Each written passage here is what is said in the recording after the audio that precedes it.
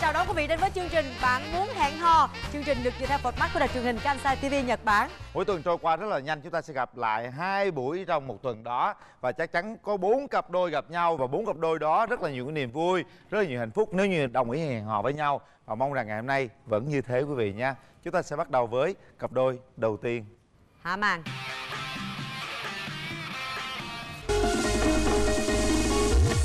Chung là em rất tin lời mẹ của em. Có một hôm mẹ nói thế này: chỗ mẹ con nói mày nghe, mẹ sinh mày ra nhưng mà nó thật sự mình rất là gian. Nói chung là cặp mắt của mày gian lắm. Mời bạn nam. Chào bạn. Mời bạn nữ.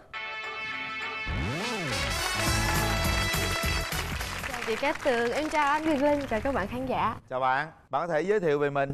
Em là tên Thủy, em 25 tuổi anh. Hiện tại em đang là chủ một doanh nghiệp tư nhân chuyên nhập khẩu hàng từ bên Mỹ và phân phối trong siêu thị anh. Wow. Làm chủ. Em chỉ là người giống như đại diện giám đốc kinh doanh vậy thôi chị. Cũng có người yêu rồi đúng không? Dạ em cũng trải qua 3 mối tình rồi anh. Mối tình gần đây nhất là nó rất là tình cờ. Lúc lần đầu tiên em đi cast Bạn Muốn Hẹn Hò. Xong thế là em về em khát nước, vô quán nước em uống xong em thấy một cái bạn nam. Em rất là thích những cái bạn nam mà thư sinh, trắng trẻo, rồi họ đang ngồi đọc một cái quyển ngôn tình mà em rất là thích ngôn tình nữa. Thế là em gọi ly nước, em ngồi gần. Chủ động. Mời bạn trai. Em xin chào anh Huyền Linh ạ. Chào chị Cát Tường, chào mọi người. Em tên là Phạm Thái Phương. Công việc là hiện tại đang quản lý một bộ phận xuống nhập hàng. Bên kia 3 mối tình ạ? Đúng với anh. Bên này 2 mối tình. Gần nhất là mới là hợp đồng chia tay, cái đây cũng là 1 năm rồi ạ. Hợp đồng chia tay là sao? Mình nói cho nó nhẹ anh. Quê bạn ở đâu? Dạ em sinh ra lớn lên Bình Định ạ. Bạn gái quê ở đâu? Em quê gốc cũng ở Bình Định đó chị. Ồ, vậy là cùng quê rồi. Đồng hương rồi anh ơi. Nhưng mà lý do tại sao mình chia tay? Niềm tin nó không vững, rồi nó thiếu đi sự chia sẻ giữa hai người. Không có niềm tin, không có chia sẻ. Đúng rồi. Chia tay. Còn bạn gái? Bạn đó giấu em mà đi giải quyết nhu cầu sinh lý theo một cái kiểu mà mua bán á chị. Em một khi em yêu là em rất là cuồng nhiệt, nhưng mà em tuyệt đối không quan hệ trước hôn nhân.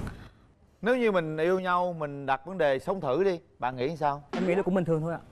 Nếu như bạn nữ không đồng ý sống thử thì bạn nghĩ sao? Dạ cũng không sao. Không sao. Coi như sao cũng được. Dạ đúng ạ. Nhưng mà em là không, em phải sau hôn nhân, trước hôn nhân là em no. Đồng ý. Rồi, đồng ý với Hơi bạn. mâu thuẫn với nhau ha. Bạn sẽ tìm một người phụ nữ thế nào để hợp với mình? Em thích một người phụ nữ nhỏ nhỏ xinh xinh thôi ạ. Em không quan tâm về vấn đề ăn mặc ạ. Em thích hiện đại, có thể một chút đã sexy. Là một người sống nội tâm một chút tí. Ưu điểm của em là gì? Dạ em là một người sống hoạt bát. Nấu ăn hay là nữ công gia chánh hay là mấy cái đó là không là vấn đề gì với em cả. Khuyết điểm của mình là gì? Hơi nóng tính một chút xíu. Tại sao em không tìm được một nửa của mình? Cái môi trường làm việc của em á, cái người mà cùng em nói chuyện hợp tác làm ăn rồi đó thì họ có gia đình hết trơn rồi, họ đều lớn tuổi. Trợ lý của những người đó rõ ràng em nhỏ tuổi hơn nhưng mà cứ gọi em bằng chị, em không biết làm sao. Ngay bước đầu đã chặn đứng rồi thì đâu có thể nào mà tiến hơn được. Nam, bạn có ưu khuyết điểm gì? Cái ưu điểm của em là em có thể thiết lập được cái mối quan hệ ạ. Giao tiếp đó. Đúng rồi, dạ đúng rồi. Em giỏi những cái việc vặt vãnh lắm. Em làm bánh được, nấu cơm. Có thể một mình em có thể thiết kế được một bữa tiệc ạ. Rồi hai người vậy đó, nấu tiệc luôn khỏi. Hay ha. Còn cái khuyết điểm của em là em cảm thấy mình là người sống hơi bị tình cảm ạ. Tình cảm nó hay bị chi phối một số quyết định của em ạ. Hôm nay bạn có đi với người thân không? Dạ có, em đi cùng với anh trai và chị dâu của em ạ. Xin chào chương trình, xin chào anh Huyền Linh và chị Cát Tường. Là về ngoại hình thì hai bạn rất là hợp, hai em rất là hợp với nhau. Bạn nữ có một điều là bạn sinh năm 91 thì nhìn vẻ bề ngoài bạn có vẻ nó hơi chuẩn lớn hơn một chút. Em rất là xinh đẹp, dễ thương và lại nhìn có vẻ rất là thông minh, thì chỉ cần em tiết chế em một chút là em sẽ thành công ngay. Tiết chế gì anh? Về cái tôi của mình, phụ nữ đã đẹp mà giỏi thì rất khó tìm bạn trai.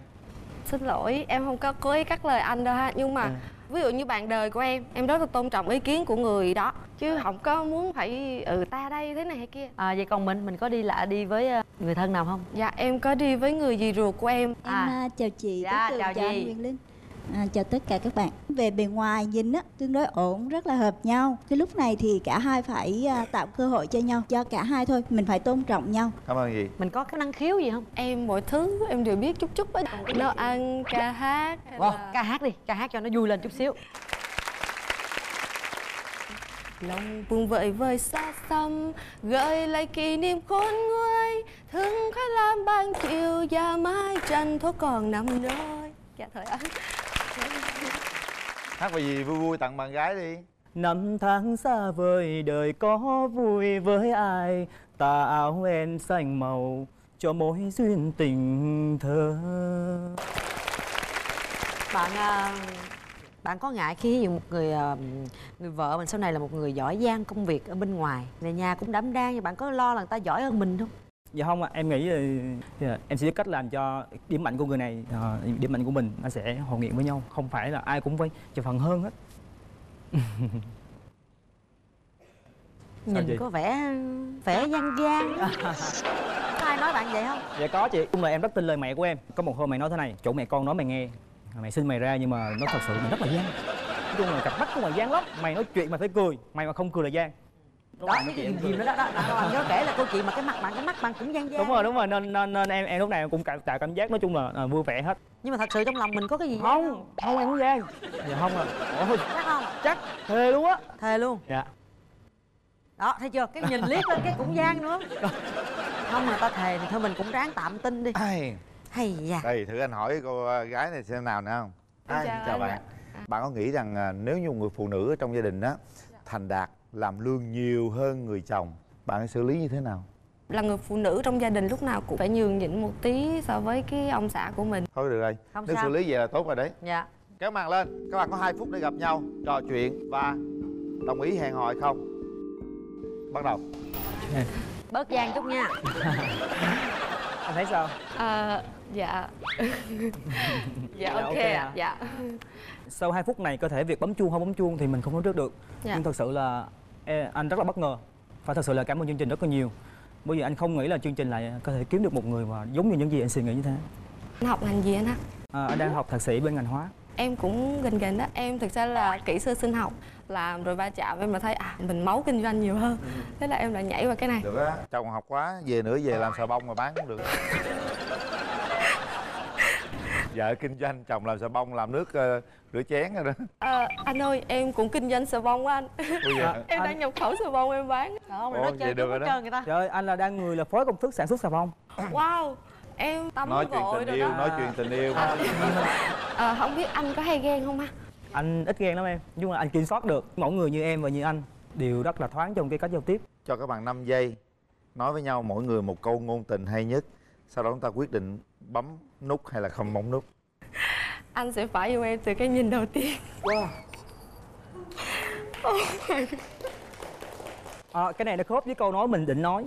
Có không? Không, thật sự nó khớp. Thề luôn đi. Thề. Trời đất ơi, nổi da gà vậy. Cái câu nói của anh định nói là cái câu rất thích từ lúc mà bắt đầu đi học phổ thông tới giờ. Đó là có những tháng năm đi qua nhưng không thành nỗi nhớ, nhưng chỉ cần một lần gặp gỡ, một thoáng nhìn là trở thành nghìn thu.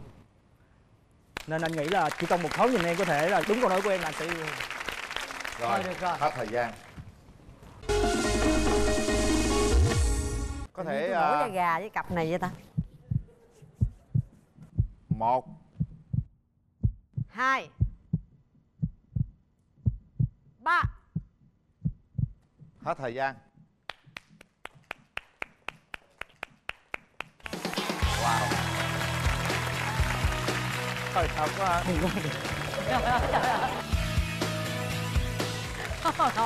Nhìn lên không thấy nút đỏ bạn hả?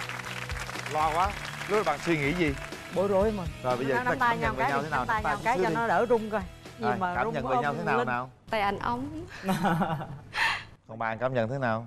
Mềm êm, nói chung là êm ạ. Anh trai đẹp trai cảm nhận thế nào? Thật ra Phương tới chương trình cả nhà lo lắm, ba má quê cũng lo nữa mà. Ông bà mà thấy cảnh này chắc bà vui lắm á. Mà ông biểu em ở nhà phải chuẩn bị phòng ốc, giường chiếu đàng hoàng nữa mà. Thấy hai cái tim nó đỏ hết là mừng rồi. Rồi, chúc mừng. Chúc mừng. Đây là những chiếc vé xem phim. Chúc hai bạn sẽ có thời gian xem phim và có những câu ngôn tình thật hay dành cho nhau. Gửi tặng hai bạn nước xịt thơm miệng thảo dược Relax. Cảm ơn chị ạ. Cặp loa xoa mắt Y5 tặng hai bạn. Chúc hạnh phúc. Nắm tay nhau. Đi xem phim.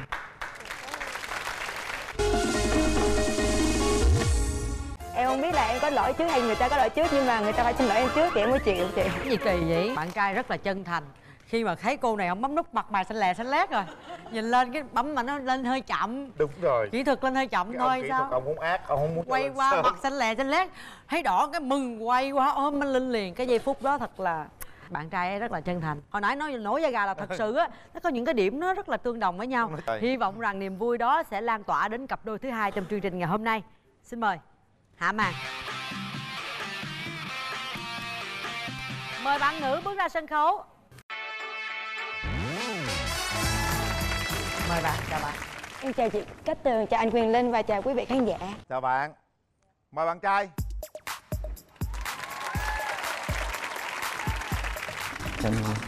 Chào bạn. chào anh Quyền Linh, chị Cát Tường và quý vị khán giả. Rồi chào bạn. Bạn tự giới thiệu về mình. Dạ em tên là Nguyễn Thanh Phương, năm nay em 27 tuổi. Em nguyên quán ở Bắc Giang và sinh ra ở Lâm Đồng, chuyển về Vũng Tàu lúc 12 tuổi, sống tới giờ. Bạn làm nghề gì? Dạ em làm nghề vận hành cầu trục, có nghĩa là lấy cẩu. Lái cẩu thì nói lái cẩu. Thì em học cái ngành đó thì nó tên như vậy, em nói vậy. Hèn chi bằng cái cẩu luôn ha.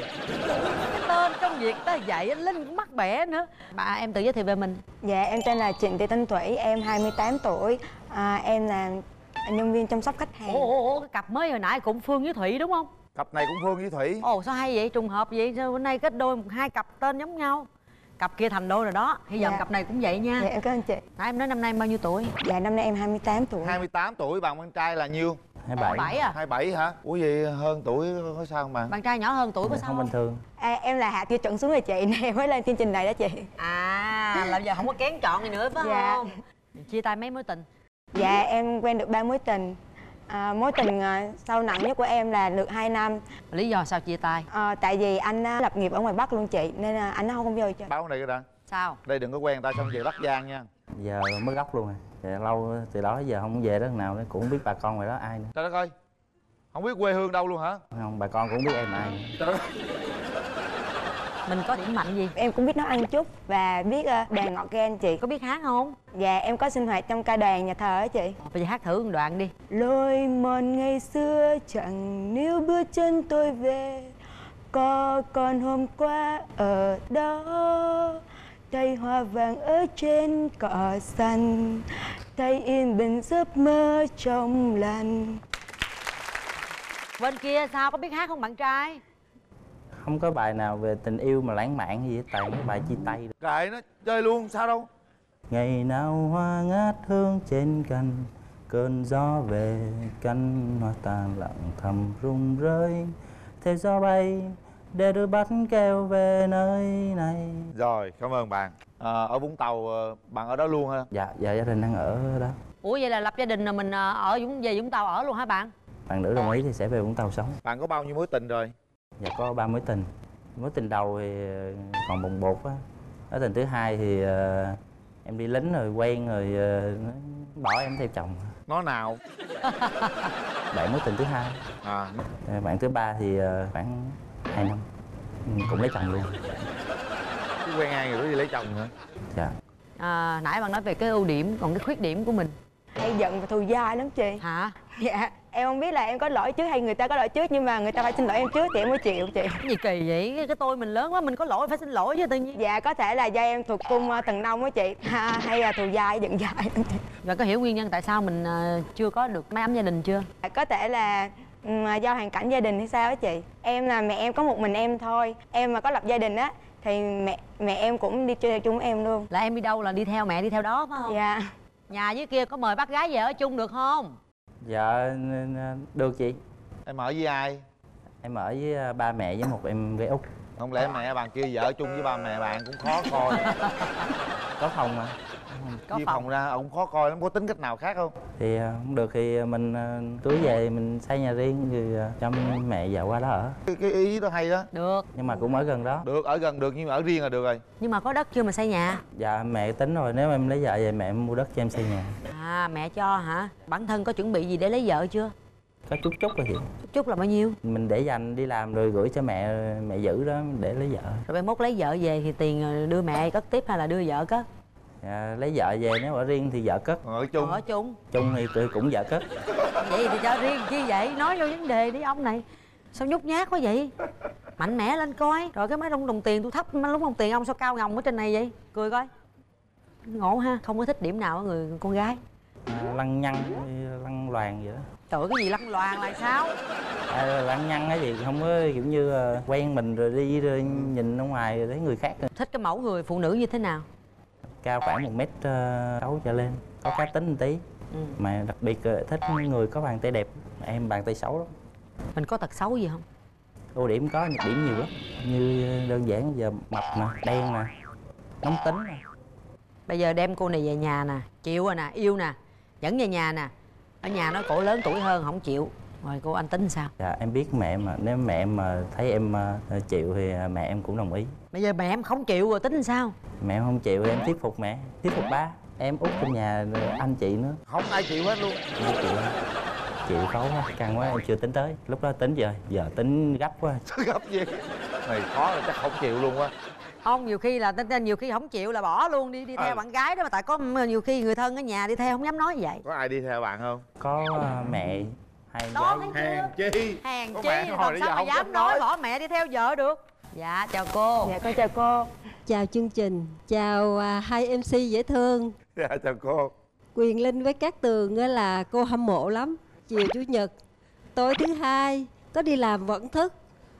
Thức để canh nhìn hai MC dễ thương trước đã. Dạ cảm ơn rồi cô. xong rồi bắt đầu thuyết phục cô từ từ. Thì con em út đây.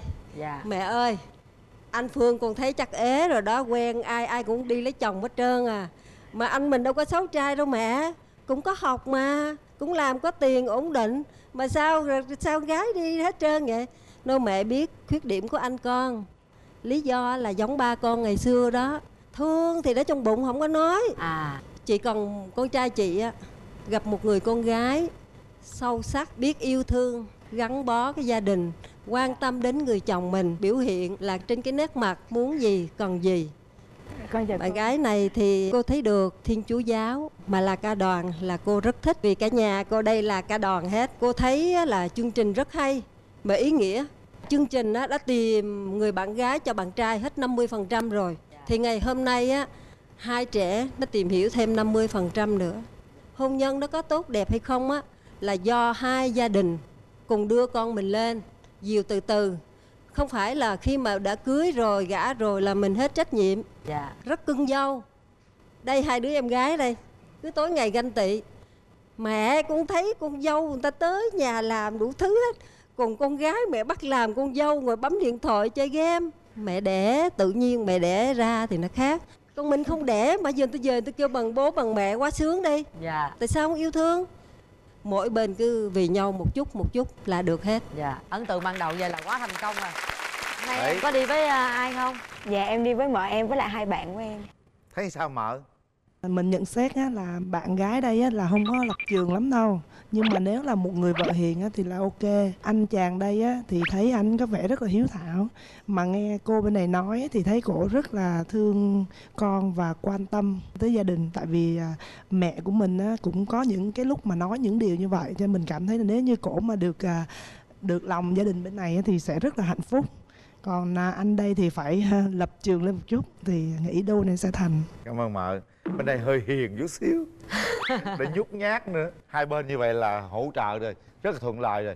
Tôi ủng hộ đám cưới đi Vũng Tàu nha. Trai của em chị là phải là người không hút thuốc lá, không gia trưởng, không nhậu nhẹt, đừng có lăng nhăng chị. Không, bạn bên đó thì không có lăng nhăng đâu, tại vì bạn không có thích con gái lăng loàn. Cho nên là bạn nói là bạn không có lăng nhăng. Có rượu thuốc lá gì không em? Không hút thuốc, nhậu yếu lắm chị. Bạn có nghe lăng không vậy? Lăng cũng ít lắm, tại không biết ít khi nào mình thổ lộ ra ngoài lắm. Nãy mẹ bạn nói rồi đó, là ít có thổ lộ ra ngoài, yêu nhưng cũng ít thổ lộ lắm. Thành ra phải nhìn vào mắt anh ấy, hiểu anh ấy hơn. Em chia tay đó là tại vì bạn trai ít nhắn tin gọi điện thoại cho em lắm. Tại là em nhắn tin gọi điện thoại lại cho anh ta mà chị, ít quan tâm đến em đó. Cũng buồn ha. Dạ. Gái mình là thích có quan tâm nhắn tin không? Mỗi ngày. Dạ. Nhắn thì sáng trưa chiều tối, cứ sáng hỏi ăn sáng chưa, rồi trưa hỏi ăn chưa vậy. Rồi chiều hỏi chiều chưa? Chiều tối hỏi ngủ ngon vậy đó. Chà, vậy thôi hả? Thì sáng trưa chiều tối. Ngày 3 tin hả? 4 tin. Bây giờ đó là cố định, chào em. Cố định là quy định ngày nhắn 4 tin được không? Dạ, miễn là có nhắn tin được rồi anh. Sáng là nhắn nè, em ơi ăn sáng chưa? Anh yêu em, I love you. Xong rồi trưa hỏi là em ơi ngủ trưa chưa, anh nhớ em. Rồi tối là em ơi em ăn tối chưa, hôn em, thí dụ vậy. Em viết sẵn bài dán vô đó đi. Anh này dễ thương lắm, hiền khô. Nói sao làm vậy à. Vậy đi nha. Dạ. Anh nghĩ rằng trên tinh thần là đang thuận lợi đó. Kéo màn lên. Có cái gì thắc mắc là cứ mạnh dạn hỏi nha. Dạ. Để quyết định chứ dự như hồi về mai mốt mà đủ thừa chị không được à. Phải hỏi kỹ nha. Dạ. Còn cái gì gút mắt hỏi luôn. Đó, hai người hỏi nhau đi. Chào bạn. Có món Ăn quà sô-cô-la đó, đưa tôi ăn cho. Dạ không, cái này sốt canh đây chứ. Tại có sự cố nên là gió hơi xấu, không cảm. Không sao bạn. Cảm ơn. Sự cố Cảm ơn bạn. Cảm ơn bạn. Cho mình hỏi bạn là mình xin hôn với bạn là bạn được không? Dạ được. Dạ được là sao trời. Được chị. Gì chị? Được chị hả? Em nói chị Cát Tường. Đừng có làm tao rung, ta đã ít nói rồi. Nói chuyện cho tình cảm đi nữa. Em anh đi nha. Tình yêu mà, em anh đi, đừng nói chị rồi hồi quên dạ nữa mệt lắm. Ha? Thì họ bạn thấy mình sao? Anh mình em thấy thấy bạn anh sao? Em thấy anh sao? Mình thấy bạn cũng được, cũng dễ thương. Được Cái gì? bé gì? Ví dụ về mẹ kêu năm cưới được không? Mà phải coi tính cách bạn cho mình sao, có hợp với mình không thì mình mới lấy. Thì lúc đó là mình đang hợp rồi. Rồi mẹ mình muốn mẹ anh muốn cưới em á. Thì Nhưng mẹ anh muốn cưới em để làm gì? mẹ anh muốn anh cưới em thì em lúc đó em sẽ thấy sao? Em có đồng ý không? Dạ chắc chắn là đồng ý rồi anh. Dự định tương lai của mình á là mình sẽ mở một quán cà phê cho mình làm chủ, tại vì mình cũng vừa mới học xong khóa pha chế. Quán cà phê ở Vũng Tàu thì bạn thấy sao? Có muốn kinh doanh tới ở đó chưa? Hay là chỉ muốn kinh doanh ở thành phố thôi? Nếu mà Ngọc đòi địa điểm thuận lợi á thì mình cũng kinh doanh ở Vũng Tàu được. Mẹ bằng nam đầu bếp giỏi đó. Đúng rồi, mẹ nấu ăn rất là ngon cho nên là cũng muốn mở một quán ăn gì đó cho mẹ nấu. Kết hợp nhà hàng ăn uống luôn. Đúng rồi. Nói vài lời với bác đi để coi bác đồng ý cho tiền mua đất không? Dạ con dự định á là con mở quán cà phê, nhưng mà nếu mà Ngọc thuận lợi á thì con sẽ về Vũng Tàu con mở quán cà phê. Vậy có được không mà bác? Phương ok, mẹ ok, ngon quá. Được Hậu rồi, thuẫn quá tuyệt vời. quá chắc rồi. Đây. Suy nghĩ thật kỹ ha. Bây giờ là tới giờ phút thiêng liêng của hai bạn. Chuẩn bị. 1 2 và 3. Hết thời gian.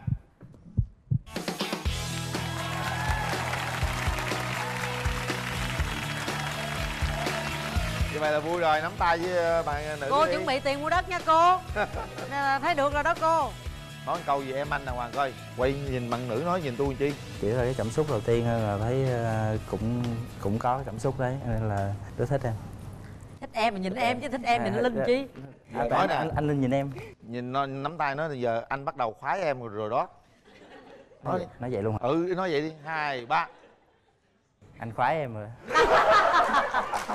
Thiệt là dễ thương. Gửi tặng các bạn những cái chiếc vé xem phim. Đây gửi tặng hai bạn Dạ, nước xịt thơm điện thảo dược Relax. Loa sau mắt i5 gửi tặng các bạn. Chúc các bạn hạnh phúc nha. Nhớ ngày nhắn tin mấy lần? 4 lần. Trời ơi, chưa thấy cái ông nào mà ông hiền với cái ông này. Vậy nó mới ế. Đi kêu anh khoái em cái là anh khoái em hả? Vậy mới dễ thương.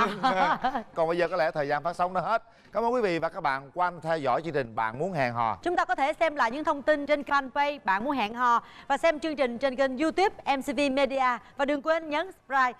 Chương trình được phát sóng vào lúc 15h20 Chủ nhật và 22h30 thứ hai hàng tuần trên kênh HTV7 đài truyền hình Thành phố Hồ Chí Minh.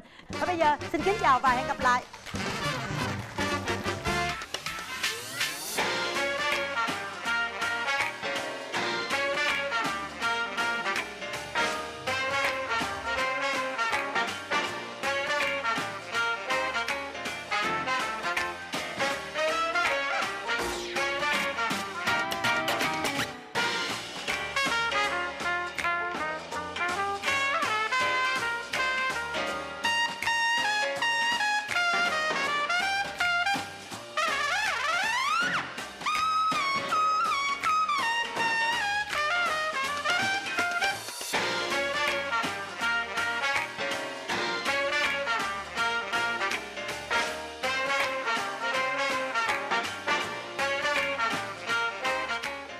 Chương trình do Đài Truyền hình Thành phố Hồ Chí Minh cùng công ty MCV hợp tác sản xuất.